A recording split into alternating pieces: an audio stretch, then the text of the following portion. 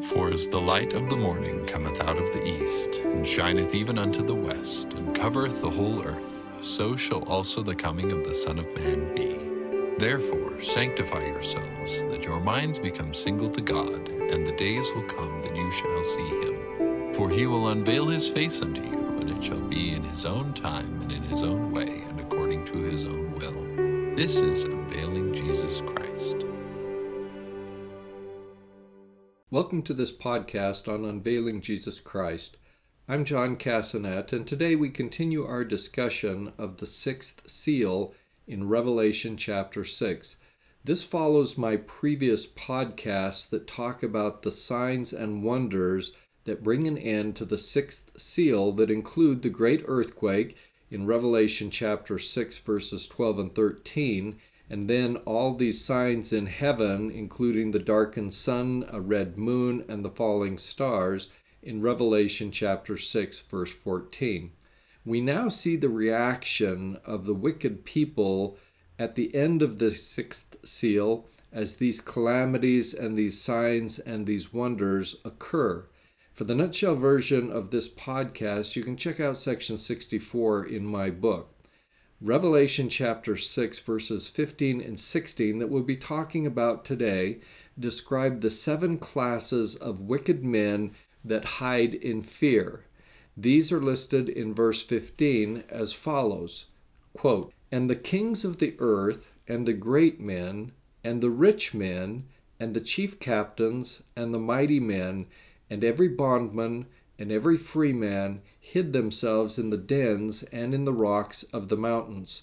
Close quote. John uses the symbolic number 7 in this discussion, and this is a number, of course, that represents completeness and the universal number. You can get more information about numerology, including the meaning of the number 7, if you go back and take a look at my Come Follow Me podcast number 5 on October 29 of 2023. So he uses this number 7 by listing 7 earthly and heavenly parts that are affected by the signs and wonders. So you have 3 elements of the earth that include the earth, every mountain, and every island. That's what's being affected at the end of the sixth seal from a physical standpoint.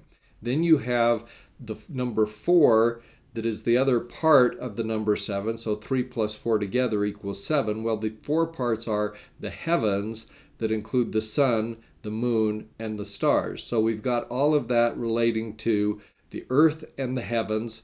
And then we have these 7 classes of men, including kings, great men, rich men, chief captains, mighty men, bondmen, free men, all of whom symbolically represent the whole class of all wicked people that will exist on the earth as the sixth seal comes to an end. So the 2 forms of his using the number 7, both with regard to things that are physical and then things of the classes of wicked people, emphasize that there is no place that is unaffected and no class of persons that is untouched. Let's talk about the identities of these 7 classes of wicked men, and I hasten to include women. I'm sure somewhere you're in there, even though we talk about these wicked men. It's really something where we're speaking somewhat generically and somewhat universally. So we begin, first of all, with the kings of the earth. These are worldly rulers, not just world rulers. We might have some pretty good world rulers out there, but these are intended to designate worldly rulers. They include political leaders, civic officers, officials, statesmen, corrupt politicians. Bruce R. McConkie gives this description of the kings generally, saying, quote, "Earthly kings rule and reign by man's power and not by divine right. Their thrones, in the first instance, were set up by the power of the sword and are bathed in blood, and shall tremble to the earth, and shall tumble to the earth when the Almighty makes a full end of all nations." Close quote. Joseph Fielding McConkie adds to that description saying, quote, "All earthly kings, potentates, and princes have temporary and limited power and authority, which is both localized and limited to the extent of their kingdom. But there is one king who holds unlimited power, whose boundaries know no limits, and whose authority is from everlasting to everlasting. This is Jesus Christ, who is the blessed and only potentate, the King of kings and the Lord of lords." Close quote. In addition to the kings of the earth, we then have the second group, which is designated by John or identified by him as great men. These would include influential people in society that bring about evil. It can include any political and non-political person or people in power. It could be the media types, including the organizations they control. So think a little bit about where you get your news. And the news outlets, you'll see them today divided ideologically. We don't have any balance. There really is no objectiveness in the news reporting these days. So you have these right-leaning, you have the left-leaning, anti this way, anti that way. And so if I listen to one outlet, I pretty much know what I'm going to hear and what slant they're going to place on things. So you just know about all of these things. But we're here talking about news outlets and these individuals called great men that could also include secret combinations, including their devotees. So these are not great in the sense of good.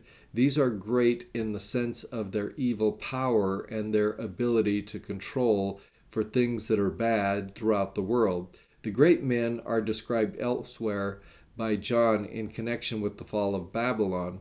In Revelation 18:23, for example, it states, quote, "And the voice of the bridegroom and of the bride shall be heard no more at all in thee, for thy merchants were the great men of the earth, for by thy sorceries were all nations deceived." Close quote. So if we add to the list of merchants people who traffic in evil merchandise, who control markets, who are profiteers, and by this I mean to say those kinds of people who, when you have a major disaster, are going to double their prices, triple or quadruple their prices. They're price gougers. There's the old saying that these types of people kick people while they're down. So when we think of these, we're contemplating the idea of humanitarian aid assistance and deliveries, and you hear about people who skim off the top, and organizations have this bloated overhead such that little aid gets ultimately to the victims who they're supposedly serving. When we're talking about great men, we're talking about all of these kinds of peoples that are included as merchants within the context of the definition of modern Babylon. And this concept of great men is a very large class of people who are motivated by greed and power and pride. They include anyone that has these kinds of anti-Christian qualities, who have and yield and wield worldly influence, power, and control. So they could include religious people. And I think about when I was growing up, you hear a lot about these televangelists who encourage people and play on their sympathies and their weaknesses, and all to just basically get money. These are the type of people that were described in 2 Nephi 26:29, where it says, quote, "He commandeth that there shall be no priestcrafts. For behold, priestcrafts are that men preach and set themselves up for a light unto the world, that they may get gain and praise of the world, but they seek not the welfare of Zion." Close quote. So that's another class that I think we would have to put in this category of being mighty men or great men that we're here talking about. The next category, the third category, is going to be the rich men. This consists of wealthy people who are filled with pride and who care not for the poor.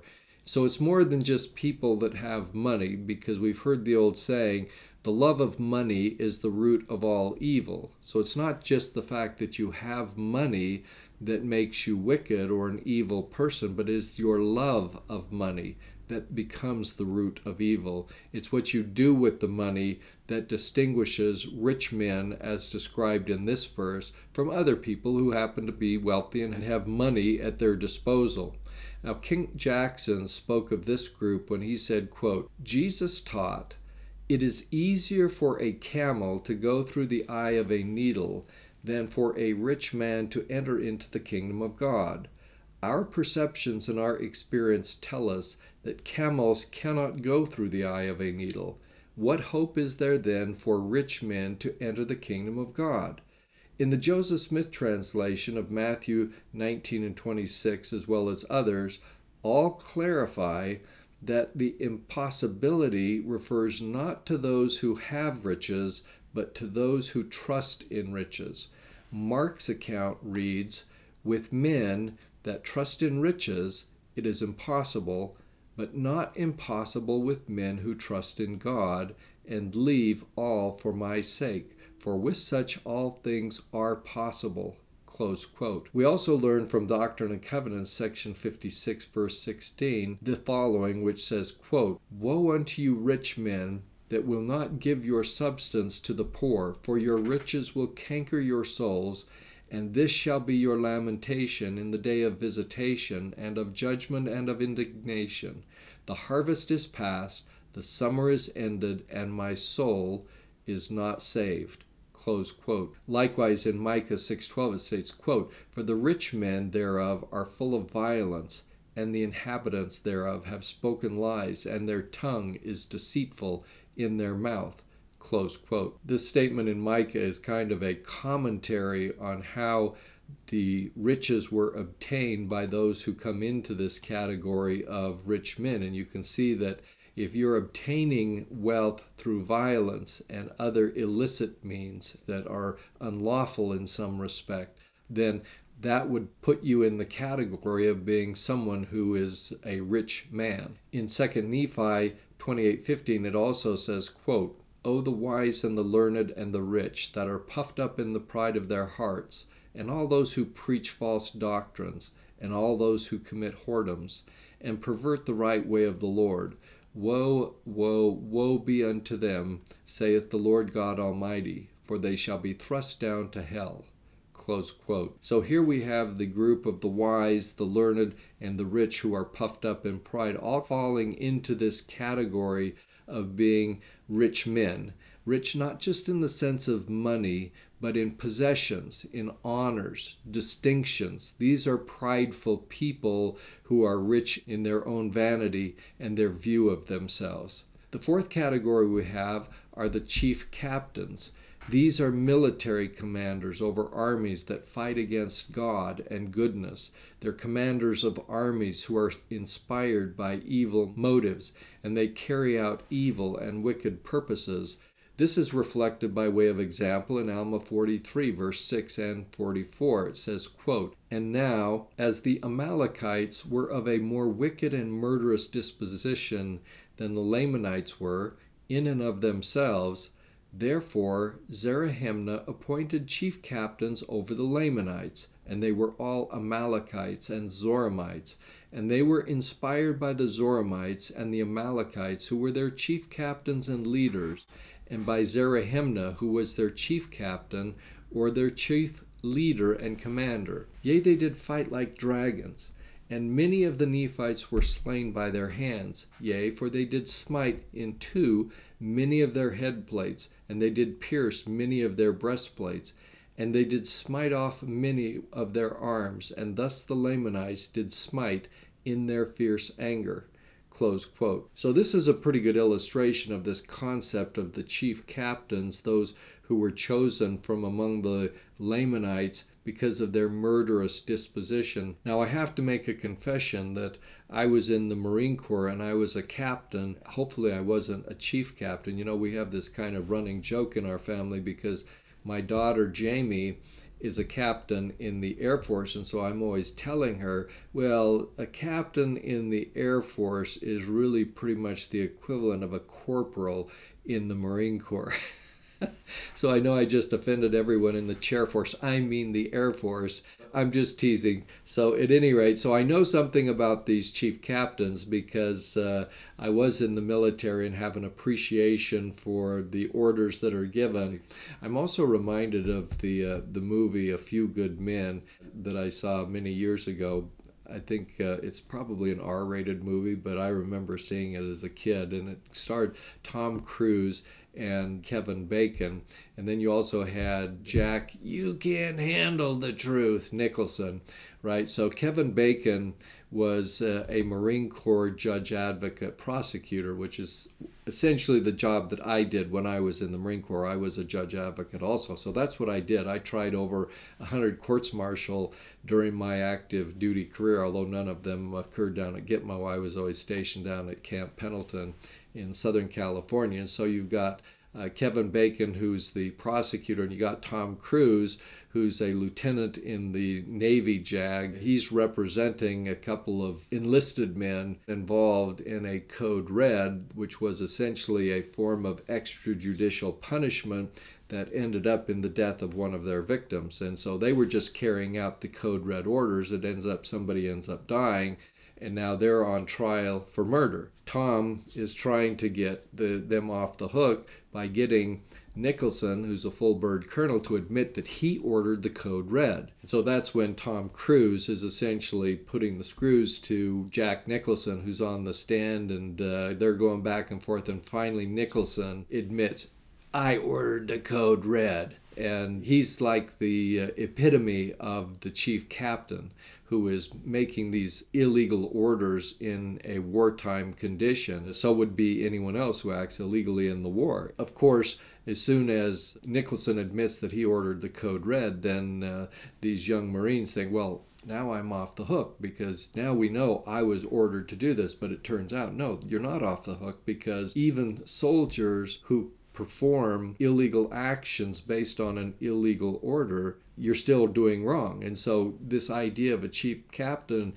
being limited to only people in high command that are ordering unlawful actions, it extends down to basically anyone who acts illegally in war. And we see it all the time. It's not like we just have these head honchos that would qualify for this. So that's a little bit about chief captains, and we're going to see a lot of that because we live in a time of war, and it's going to continue to be a very pervasive problem as we continue to march toward the end of the sixth seal and into the seventh seal. The fifth category or class of wicked people is the category that John calls the mighty men. These are strong, powerful men who dominate in other wicked ways that we haven't already talked about. These are evil people who follow or adhere to the slogan that might makes right. So the Greek word in some of the Greek manuscripts read ischeroi, which means strong physically. But really this is a general category of evil men that includes those from the categories found in other groups. And so you have to understand it's not like there's this bright line that exists between these groups. And probably John is trying to identify groups generally that are intended to make an expression about the representative nature of the groups, a certain level of symbolism. Are these groups all groups that truly will exist as evil classes of people as we approach the end of the sixth seal? The answer is yes. But are they also intended to convey a symbolic message by the fact that there is 7 of them, even though they kind of have these crossovers between them? And the answer is yes again. You have to consider the symbolism associated with the 7 as well as the distinctions between each of the 7, coupled with the crossovers between them. We then come to the 6th category, which is every bondman. Now this relates to physical bondmen and spiritual bondmen, that is, those who are servants of sin.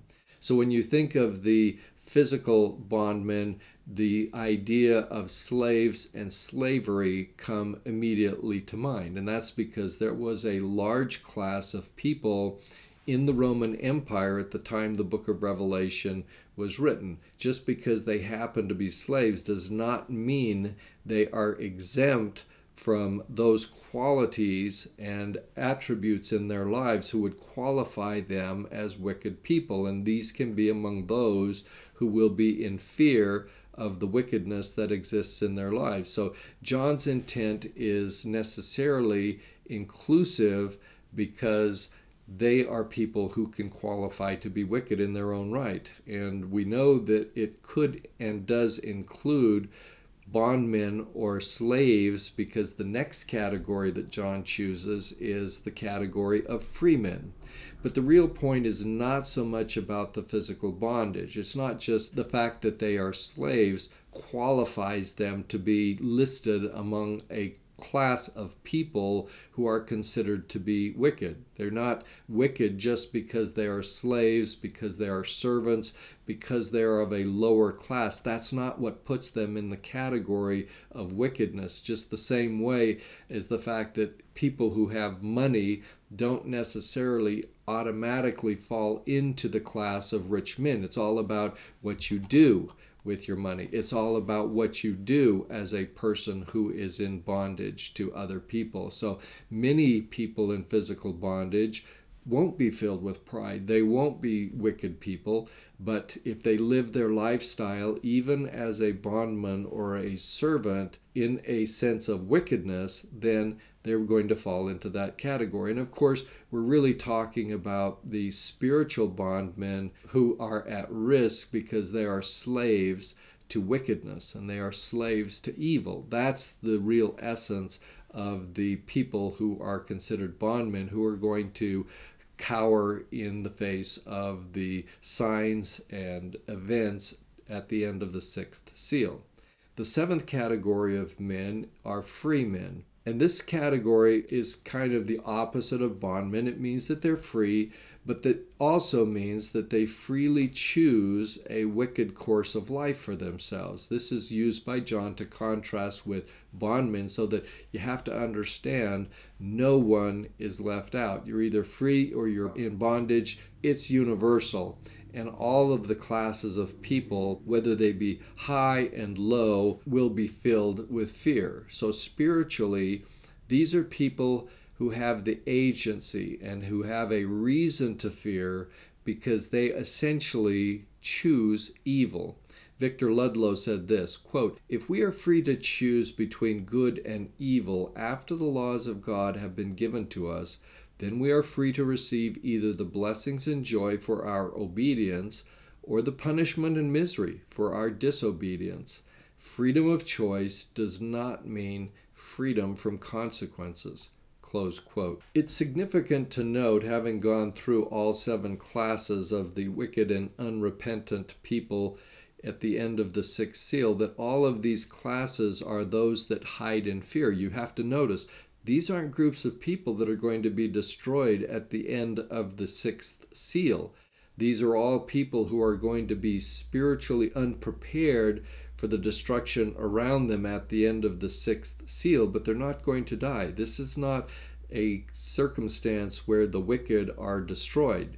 This is a circumstance where the wicked are being warned of the need to make changes in their lives, and if they remain spiritually unprepared, they're going to have some real problems. Charles Ellicott in 1905 said this, quote, "The terror strikes into every class, monarchs and their advisors, the statesmen and diplomats, the commanders of troops, the merchant princes, the men of ability, as well as the obscurer orders of society. Neither royalty, nor rank, nor force of arms, nor opulence, nor talent, nor strength, either of intellect or frame, avail in that crisis. Neither does insignificance escape in that day when God brings to light the hidden things. The tests of God are spiritual, as the weapons of God's war are not carnal. Men who have relied upon wealth, rank, or power have prepared themselves against one form of trial, but find themselves unarmed in the day of spiritual testing." Close quote. So that's a little bit about these seven classes of wicked people, and now we're going to find out what they do as these disasters and these great signs and wonders occur as the sixth seal comes to an end. And this we find in Revelation 6 verse 15, which says, "These hid themselves in the dens and in the rocks of the mountains." This means essentially that when the seven final signs of the sixth seal occur, These 7 classes of wicked people will seek spiritual refuge in the most unlikely of places. They are hiding in places symbolized by dens of wild beasts. So this den is a lair of wild beasts, or a hole of a venomous reptile. We're talking here about the recesses of caves, the coverings and fissures in the rocks that offer secret hiding places. It's the resort of thieves.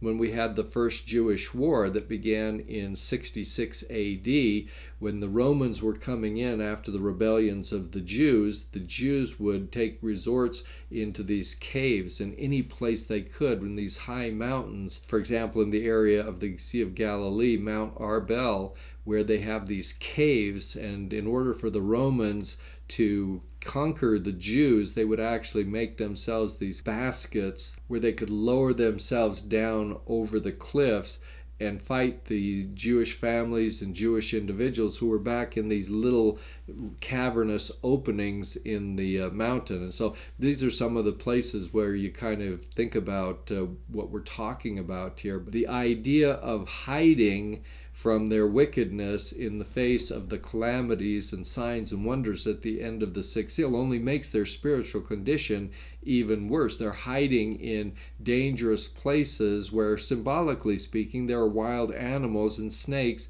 who would cause their death. The rocks of the mountains mentioned in this verse are something that pose the greatest physical danger during an earthquake. So it basically is telling us that as we approach the end of the 6th seal and you've got these 7 classes of wicked people, they're going to act irrationally to avoid the wrath of God. We can compare this to Isaiah chapter 2, verses 19 and 21, which says, quote, "And they shall go into the holes of the rocks and into the caves of the earth for the fear of the Lord, and for the glory of his majesty, when he ariseth to shake terribly the earth. In that day a man shall cast his idols of silver and his idols of gold, which they made each one for himself to worship, to the moles and to the bats, to go into the clefts of the rocks and into the tops of the ragged rocks, for fear of the Lord, and for the glory of his majesty, when he ariseth to shake terribly the earth." Close quote. If these people were simply afraid for the physical conditions like the great earthquake that will occur at the end of the 6th seal, then they would run out into an open space and find the most open space that they could find, where there was nothing around them that could possibly fall on them and crush them. But since we're talking about people who are engaging in acts of spiritual self-preservation when they are wicked, these kinds of self-protective measures are going to do them no good. The only safe place is repentance. That's where you're out and you're open, where the Lord can see you and where you can kind of come clean, right? Your life is then an open book. But for the people unwilling to do that, it's like, I'm going to hide myself in the most dangerous possible place that can exist on a spiritual level. If we go now to Revelation chapter 6, verse 16, it says about those people who are trying to hide themselves in these locations the following, quote, "And said to the mountains and rocks, fall on us, and hide us from the face of him that sitteth on the throne, and from the wrath of the Lamb." Close quote. This language and imagery comes from Hosea chapter 10, verse 8, which says, quote, "The high places also of Avon, the sin of Israel, shall be destroyed. The thorn and the thistle shall come up on their altars, and they shall say to the mountains, cover us, and to the hills, fall on us." Close quote. Christ similarly spoke of calamities at his second coming when he said in Luke 23 verses 29 through 30, quote, "For behold, the days are coming, in the which they shall say, Blessed are the barren, and the wombs that never bare, and the paps which never gave suck. Then shall they begin to say to the mountains, Fall on us, and to the hills, cover us." Close quote. The language in these verses denotes a certain consternation and an awful fear of God's impending wrath. Job 34:22 also tells us, quote, "There is no darkness, nor shadow of death, where the workers of iniquity may hide themselves." Close quote. Essentially, the wicked will find no consolation or security in the dens and in the rocks of mountains.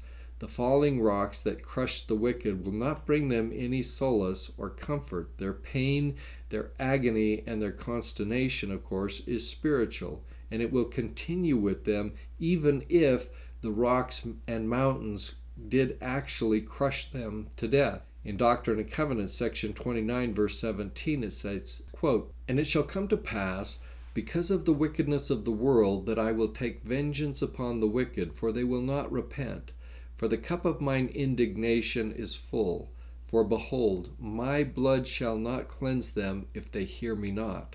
Close quote. J. Perry asks, quote, "Will people attempt to hide themselves from God? 3 times Isaiah states that they will do so because of their fear of the Lord, which fear is due to their wickedness and its consequences. Similarly, after their transgression, Adam and Eve also hid themselves from God." Close quote. This is a concept that is not difficult for us to grasp.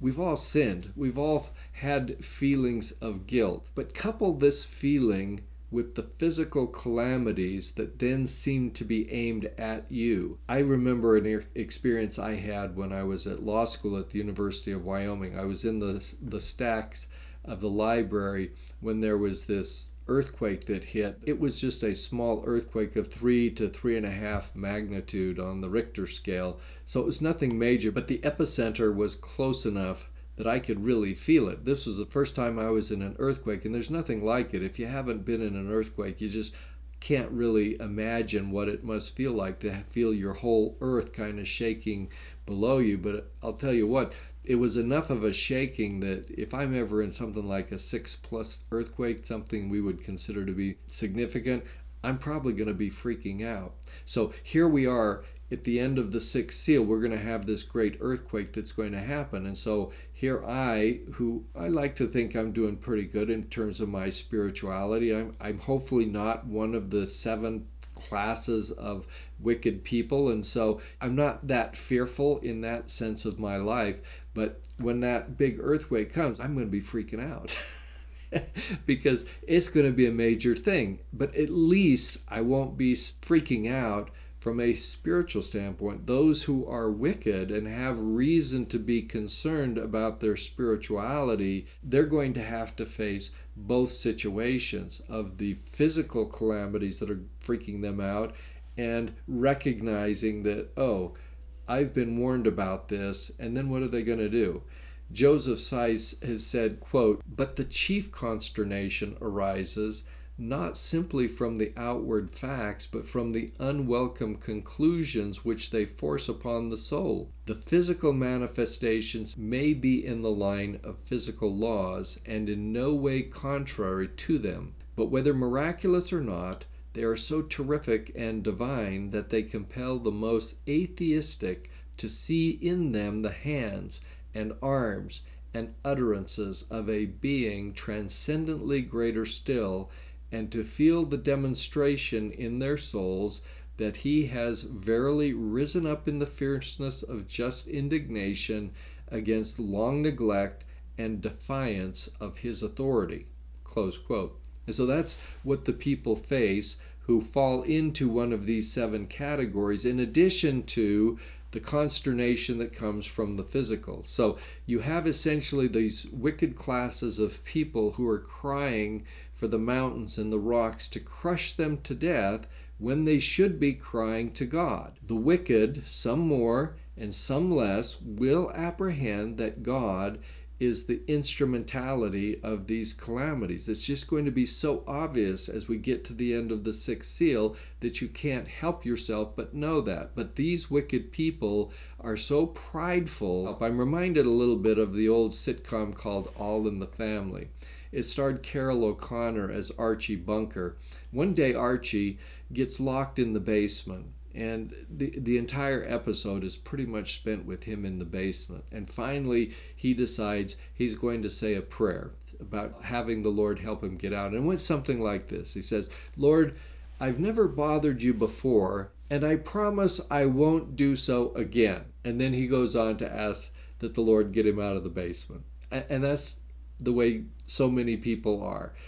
You know, when the going gets tough, okay, I'll shoot up a prayer and then I won't bother the Lord anymore.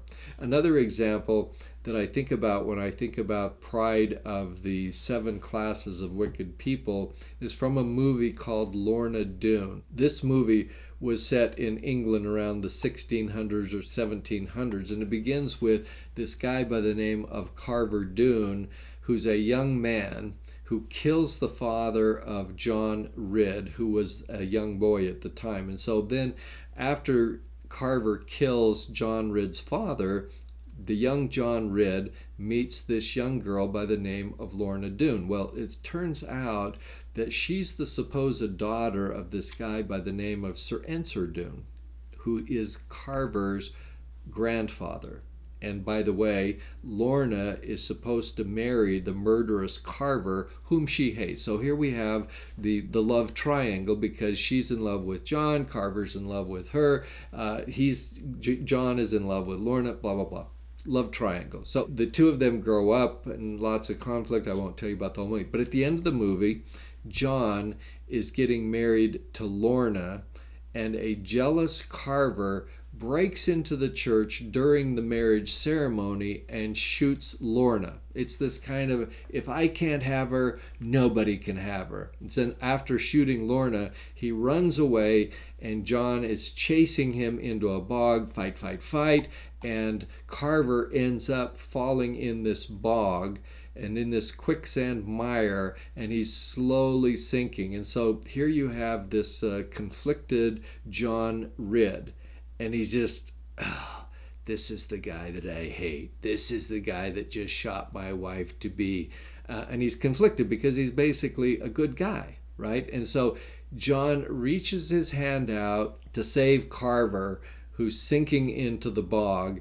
And as John reaches out to save him, Carver pushes back with his hand and then sinks to and his whole face, you got this mud just kind of coming over his face like this, you know. He just disappears into the bog.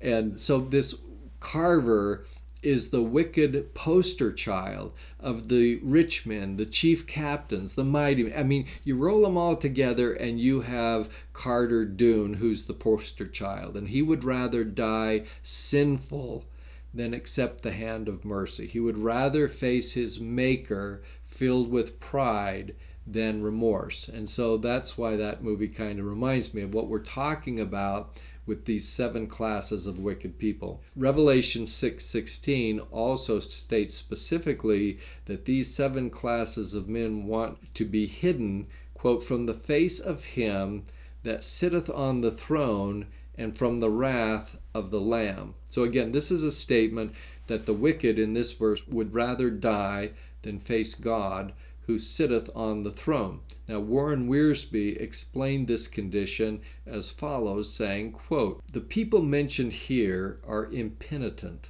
They refuse to submit to God's will. They would rather hide from God in fear than run to him in faith. They are proof that judgment by itself does not change the human heart. Not only will men seek to hide from God, but they will blaspheme him as well. Close quote. The wrath of God mentioned in this verse is God's response to wrongs and injustices that are done by these 7 classes of wicked people. Wrath, in the sense of God's wrath, includes anger, indignation, vexation, vengeance, and deep-seated emotion. Now, God's wrath is always holy, and it is always justified. Matthew Henry explained this, saying, quote, though Christ be a lamb, yet he can be angry, even to wrath. And the wrath of the Lamb is exceedingly dreadful. For if the Redeemer that appeases the wrath of God himself be our wrathful enemy, where shall we have a friend to plead for us? Those perish without a remedy who perish by the wrath of the Redeemer. Close quote. So keep in mind that John is writing to an ancient audience with a great deal of Jewish tradition and learning. Anciently, the rabbis taught that order in the universe depended on obedience to God.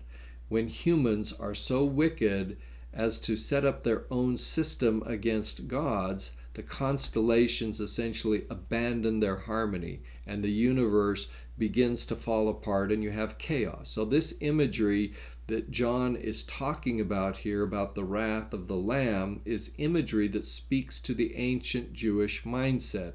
It impresses upon them the need to repent, to abandon evil, and to turn to God. Well, today, the world has a spiritually calloused mindset. No one believes that personal righteousness is going to have any effect on the planets and keeping them in their order.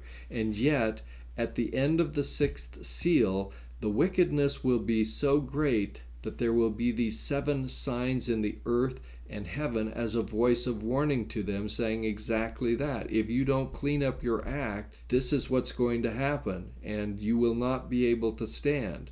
We do not sin in a vacuum.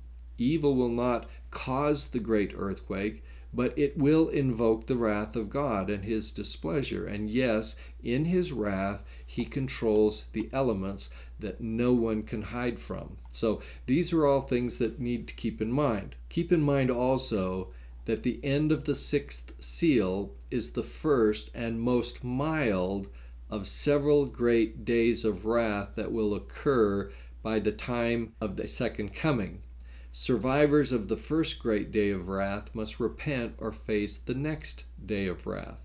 The next day of wrath consists of the 7 trumpet plagues that begin in chapter 8 of the book of Revelation. And there is this certain order of destruction that will exist, defined by the wickedness of those who are destined to be destroyed. So the first day of wrath is part of a selection process that's going to define who you are. It's a moment of choice for people to be able to say, yeah, I'm going to make a change in my life. I've been wicked up to this point, but I'm going to change. And for others, it's obviously going to harden them in their position. And so some people will repent, others will rebel in the face of increasing knowledge about the signs of the times and the surety that they are divine in their nature. Some of these will rebel and act in direct contravention of a great deal of light that they will have in their lives, to the point that they become sons of perdition. And eventually they're going to be the first people as a group to be destroyed by the end of the second woe. And then you're going to have a destruction of telestial worthy people who are less wicked than these sons of perdition, but not sufficiently righteous to be able to survive the perils and the calamities and destructions of the third woe. The wrath of the Lamb of God imagery seems almost internally inconsistent, if not paradoxical, because here we have this lamb, and we think about as something that is innocent and lovable and cuddly, and yet in this context we're told that the lamb is full of wrath. This is based upon Christ's justice in the judgments that are rooted in his atoning sacrifice as a Lamb of God. Warren Wiersbe explained the consistency of the imagery between a lamb and wrath in this way. Quote, "The phrase wrath of the lamb seems a paradox. Wrath of the lion would be more consistent. We are so accustomed to emphasizing the meekness and gentleness of Christ that we forget his holiness and justice. The same Christ who welcomed the children also drove the merchants from the temple. God's wrath is not like a child's temper tantrum or punishment meted out by an impatient parent. God's wrath is the evidence of his holy love for all that is right and his holy hatred for all that is evil." Close quote. Hate is a term that sounds harsh, and we don't often associate it with Jesus Christ or the wrath of Christ. But if you take a look at Revelation chapter 2, verse 6, Christ's own voice describes the hatred he has of evil when he was speaking to the Ephesian saints and said, quote, "But this thou hast, that thou hatest the deeds of the Nicolaitans, which I also hate." Close quote. So there you have the Savior himself expressing his hatred of the wickedness of the Nicolaitans, and it's going to be no different at the end of the sixth seal. He will have hatred for sin in our future, just as he had a hatred of sin in the past. Consider also the words of Joseph Excel, who said, quote, "There is something of appalling significance in so paradoxical an expression as this, of the wrath of the Lamb. It makes the wrath trebly potent, that it should be wrath, long suppressed, but at length discharged, of a nature essentially and exceptionally meek, patient, long-suffering, easy to be entreated, hard to be angered." Close quote. That's the sense of what we're looking at as we go toward the end of the sixth seal. The Savior has put off his exercise of judgments until he is certain that everyone has had a chance to see the signs of the times and to recognize the need to repent in their lives and to put their lives in order. And if they fail to do so, they are doing so against the increasing light that is conveyed to them through the voices of warning of God's servants, and then the second voice of warning through the physical elements and calamities will occur with increasing frequency and fervency as we approach the end of the sixth seal. That concludes our podcast for today.